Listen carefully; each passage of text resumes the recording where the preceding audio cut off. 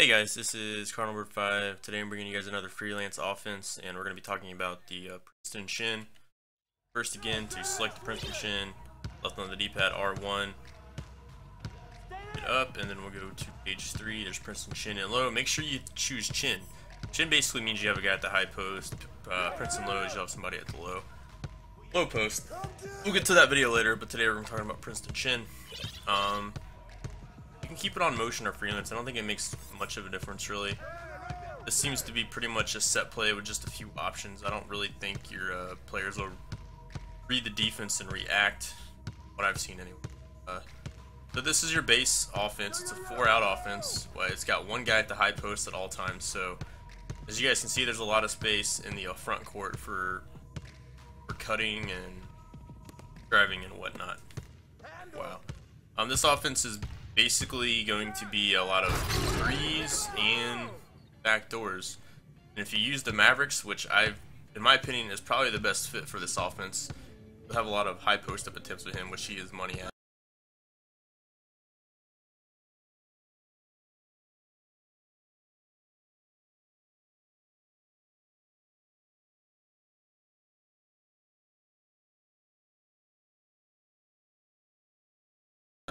So to start, you just hold the ball here. It'll give you two options. You choose to move the ball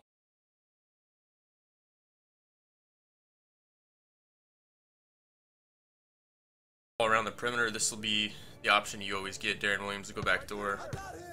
You hold it a little bit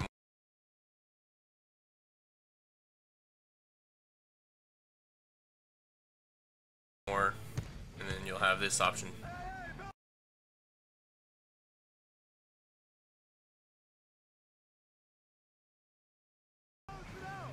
Parsons will cut through, Dirk will set a back screen.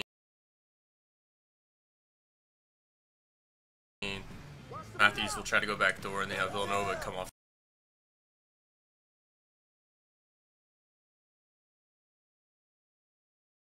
the screen as well, and then also set up a pick and pop attempt. And then that's pretty much it. We'll show the other option.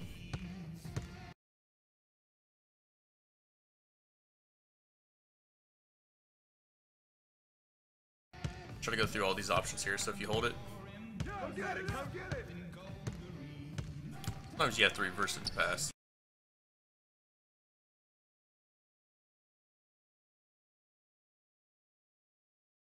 This is another option. So we can get, you have Darren Williams going back door, Villanova going off the screen, pass to Dirk. You have another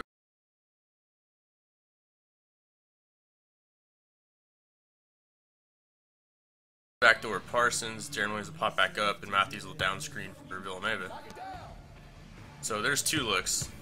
Alright, let's show you the other one. Well, I'll show you the other one based off this. Same thing. Dirk's doing a lot of back screening. Kind of wait here, and then I'll... Alright, now this is one of the other options.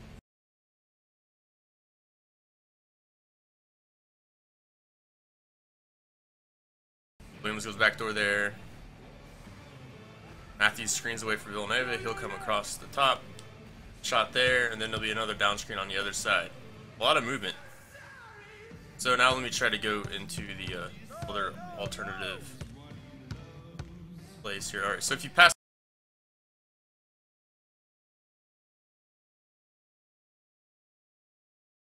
to Dirk initially, this is what you're going to get. They don't really start a back door, but what they're going to do is they'll screen each other, kind of like a floppy. You have Villanova coming down there, and then once the other guy screens, Parsons will come off the other screen. So you have a lot of action going on there, and then that's pretty much it for that. But I mean, if you have a player like Dirk that can, use the high post, and he has one-on-one, you can just take the shot. He'll make that a lot of the time. If you get that down, he will make that. There might be some other good guys, like I think Anthony Davis would be good. Maybe Marcus Saul or Randolph. The problem with that is the Grizzlies are more of a, they like to play two big men. I think this offense would work best with Dallas. That's how Dirk is so good in the high post. So, I'll show you guys one more time. Pass to Dirk, you're always going to get these options. Everyone You'll have the initial backdoors, but this is mainly to set up like a little floppy. You have Williams come off that screen, and then the other guy that screens will go the other way. Then that's pretty much it. You can try to reset it here. It should always start with these two options. If you want more backdoor action, you know, reverse the ball. Right there, Williams is open.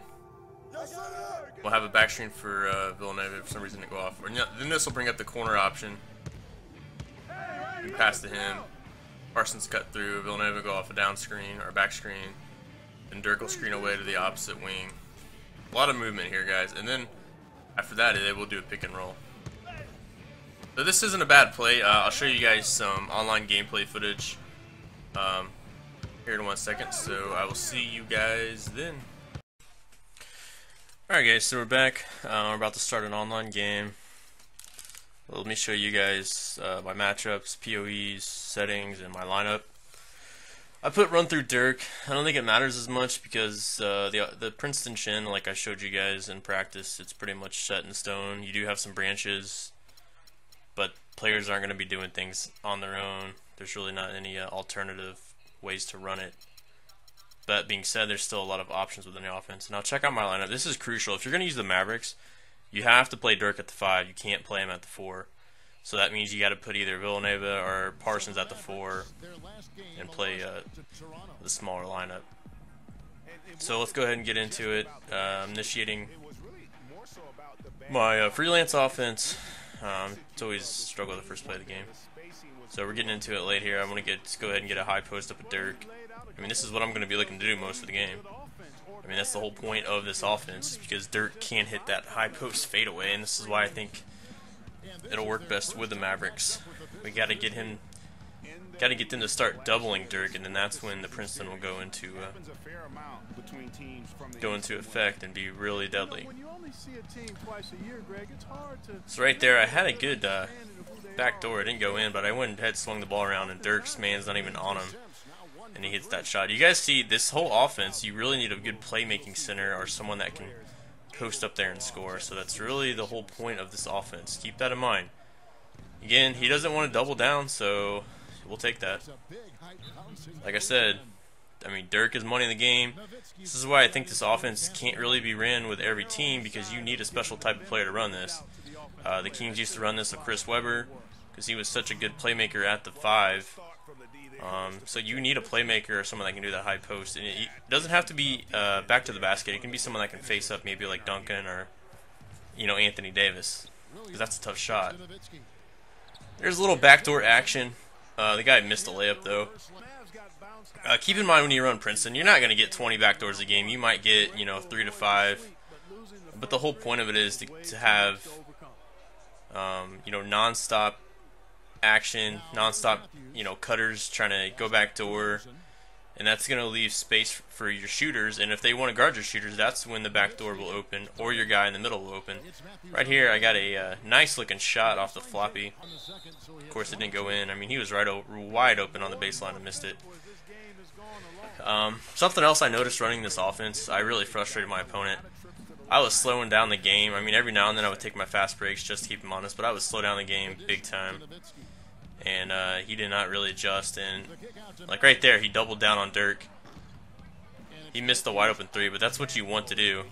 That's what you're gonna have to make your opponents choose on defense. You know, they want to give up wide open 3s, or they want Dirk post up all day. So right, I mean, like I said, you just have constant action. If your opponent, you know, gets careless and is constantly trying to tap X to play off ball, and he accidentally clicks the wrong guy and gets him running behind a little bit. You know, backdoors could open up a little bit here and there.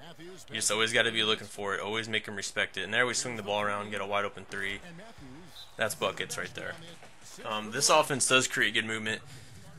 Don't get me wrong. I think a lot of people have this misconception that the Princeton can only be used when you're getting constant backdoors. That's not necessarily true. There's a lot of good action.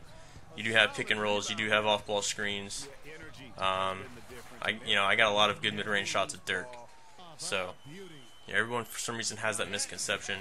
Yeah, there are backdoors there, but you're not going to be able to do it the entire game because this is, you know, NBA defenders. So it's going to be hard to get wide open backdoors. And especially in this game, it's hard to get those crisp passes to backdoors when they're open. I think I only got a few this game, but you'll see some coming up. Get a wide open shot here, or not a wide open shot. Time's running down. He left Dirk wide open, and we'll take that. See how he cheated down just for a split second, left Dirk open.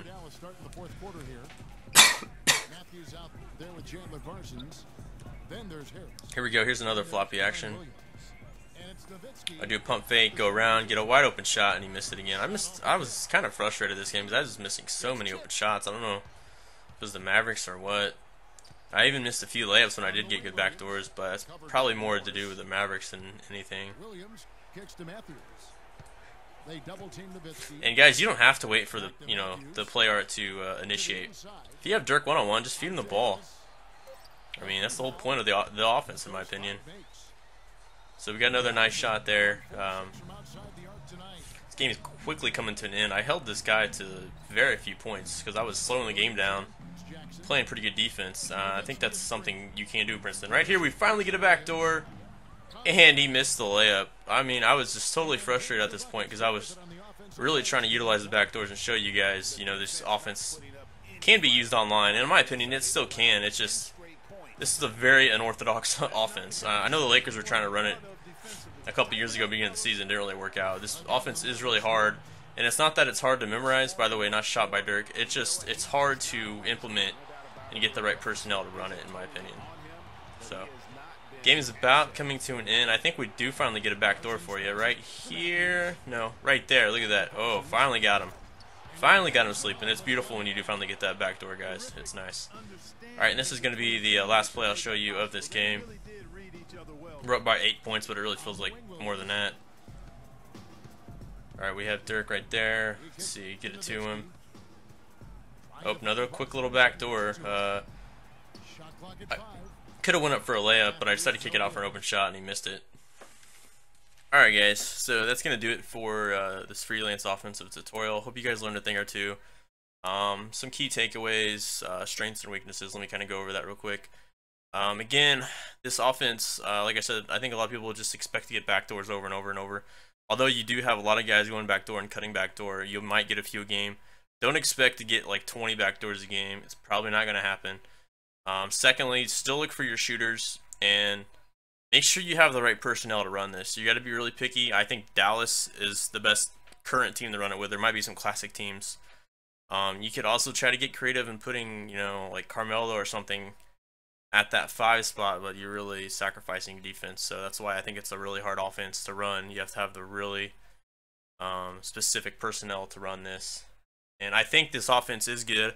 I think it can be run online because there's so much movement off the ball. It's a great offense. I think it can be utilized.